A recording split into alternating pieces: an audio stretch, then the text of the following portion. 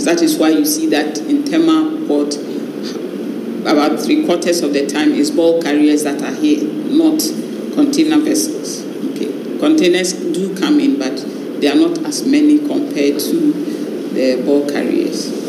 But in the Far East, most of their trade is containers because they produce specialized goods, clothing, electronics, cars, and everything. They are all in the Far East, okay, as compared to what we do here. Here, when we are exporting even cocoa, still in this day and age, we export cocoa beans. Okay, majority of the cocoa we export is in the form of beans, cocoa beans. We don't add any value to it. So we still have to rely on the general cargo and bulk ships to carry them. And then meanwhile, the things that we need, most of them are container goods like our handbags, our laptops, projectors, everything, clothing, all finished products that come through containers to us. So we have most of it in the Far East. Europe has 23% control of container trade. Then in North America, 16%. Near and Middle East, 6%. Central and South America, 4%. And then Africa, only 3%. Ports, when we look at the ports also, the volume or the movement of trade, 45% of it is liquid bulk. That is mainly oil. 45% of goods moved is oil. Okay, and then the petroleum products and chemicals. 23% is dry bulk. That is coal, iron ore, grain, phosphate, and all those that fall into that category.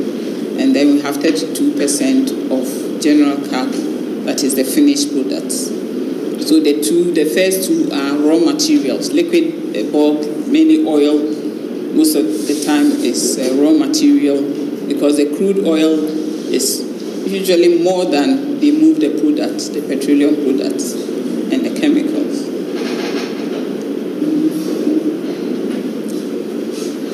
When we are looking at ports, usually when you look at information about ports, for example, if you go onto the GAPOHA website and you look at, they will be trying to portray how efficient or how good they are.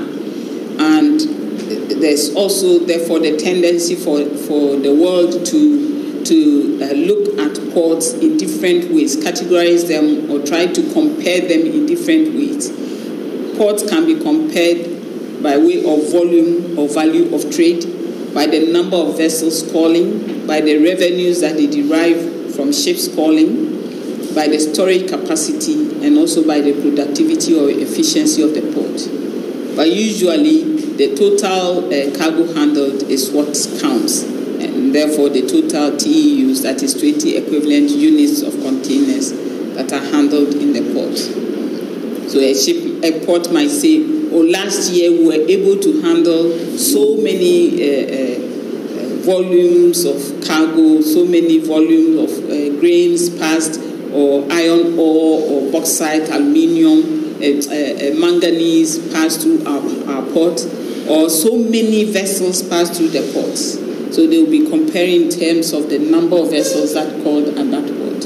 So they have all these ways of measuring the productivity of the port or comparing the productivity of the port. But sometimes they actually compare it in terms of the productivity and efficiency, especially because every ship wants to stay minimum time in port. They don't want to spend too long in the port. As I told you, ports are very, very expensive. When you call at any port, even in the 70s and 80s, it was about $10,000 a day just to be there without the cargo handling charges coming in and anything else. Just using the berth facility was so expensive.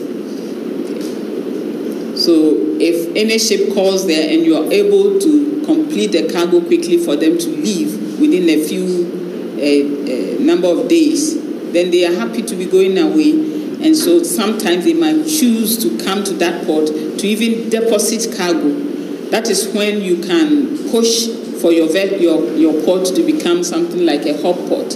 When it is a hub port, it should be very, very efficient to be able to do the redistribution of the cargoes that come there.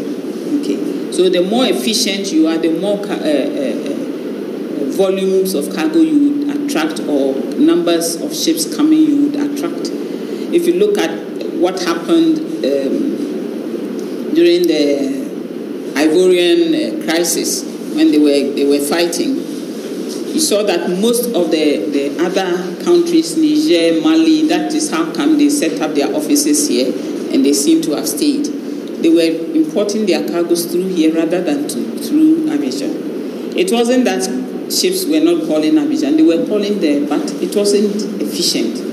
You can go there, and if for one reason the fighting is so intense around the harbor, nobody will come to work.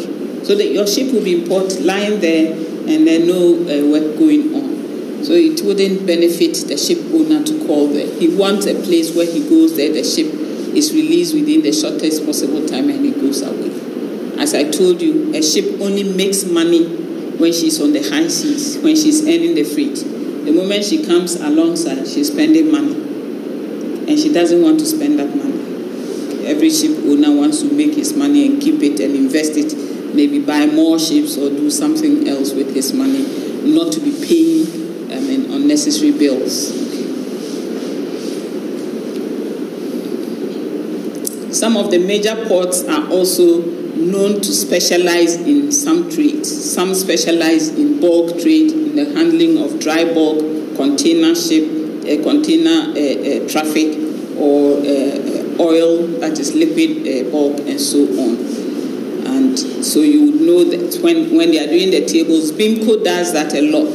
BIMCO is an association of ship owners. Okay, so they try to categorize the ships and also the ports, mainly the ports, according to their productivity levels and so on.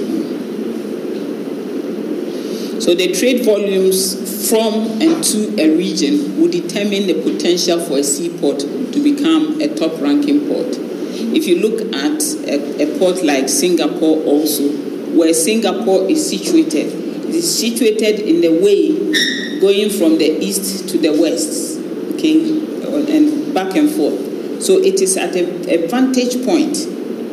Okay. If you take a port like Cape Town too is at a vantage point. Until the opening of the Suez Canal, Cape Town was the only place you could pass east-west. And of course, when they also opened the Panama Canal, the Panama was before the Suez anyway, when they opened the Panama Canal, but the Panama Canal is not big, so it can't accept all the sizes of vessels. So you always have to come, if you are going east to the Far East, some ship owners prefer to come and pass the Cape of Good Hope and go. But before the Suez Canal was opened, all the ships from Europe, if they were going to the Far East, they had to come and pass Cape Town. So Cape Town was strategically positioned. So for a port to become a hub port or a big port to develop, its strategic position is very, very important. Okay. Ghana wants to attract a lot of traffic here, but we are not strategically positioned. Dakar is better, because where Dakar is, by all means you pass it. But Ghana, you have to make a detour before you come this way, because of where the country is positioned. Okay. So where the port is positioned is very, very important for her to develop into a big or top-ranking port. Okay.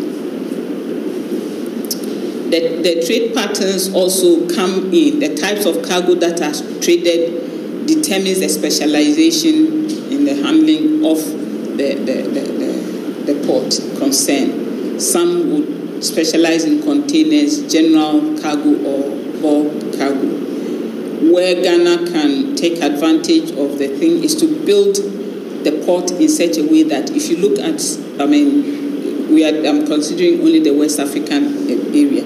If you look at the shape of the West African map around the West African area, if only we could come down a bit on this, what is going on now, the piracy and so on. But even in Ghana, it's safe, much, much better than maybe in the other, especially getting to Nigerian coast areas where a lot of ships these days do not want to call. So that if we had very good link between Ghana and Nigeria via land, that is, maybe we could develop the trade through railway lines, then people would have preferred to come and dump their cargoes here, and then we just go by rail to, the cargoes go by rail to Nigeria, to Niger, to Burkina Faso, and all those places, okay? Because we still haven't developed it so well, so they still, even though some can come here, but depending on where the country, the inland countries are situated, they will prefer the cargo being taken to another port rather than maybe to Ghana, okay? And of course, if you look at all the landlocked countries above Ghana, in the upper part of the African continent, they are also all French-speaking. Maybe if Ghana was bilingual or we spoke a very good French, they would rather do business with us than do business with La Côte d'Ivoire. Okay. Because on the coastal, apart from Dakar and Guinea, all the rest are English-speaking. Okay. So they would prefer to do business with the French-speaking than with the English. The French are like that anyway. That is how they behave. So in 2005, when they did the ranking of ports, 2004, Singapore was reigning